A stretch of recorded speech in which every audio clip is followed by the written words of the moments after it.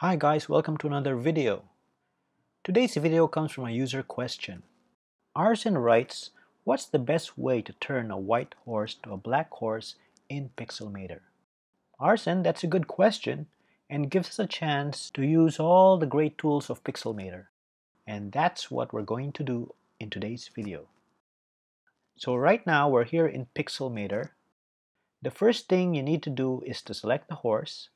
Let's click Q on the keyboard to bring up the Quick Selection tool.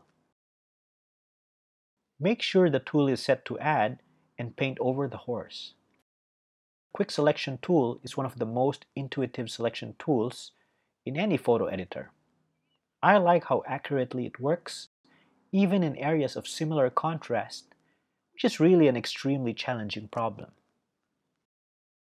To get rid of any selection errors, choose Subtract.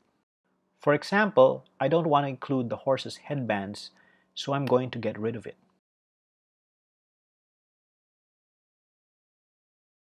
Once the selection is done, click the Color Adjustments button. Then navigate to the Replace Color section. As the name suggests, we need to specify a color in the image to replace. To do this, we're going to use the eyedropper tool.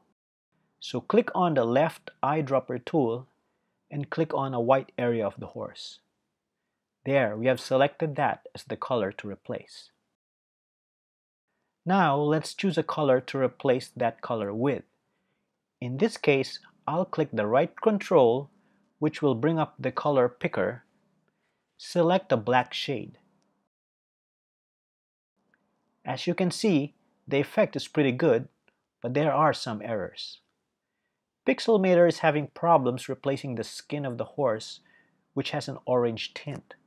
So to make it easier on Pixelmator, I'll desaturate those areas.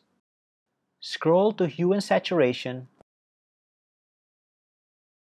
and decrease the saturation slider to get rid of those orange tones.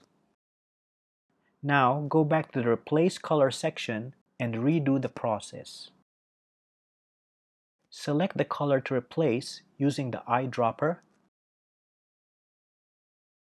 Then select the color to replace with using the right control. And voila, a black horse. You can experiment with the range and intensify sliders if that helps improve the effect.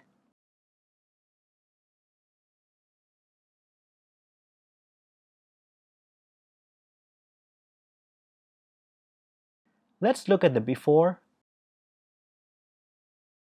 and after.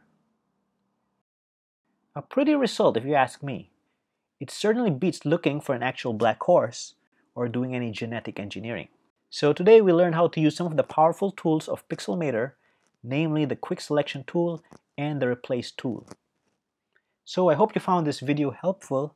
Remember to check out our other Pixelmator videos in this channel. And if you found this content useful, don't forget to subscribe and to like the video to keep the videos coming.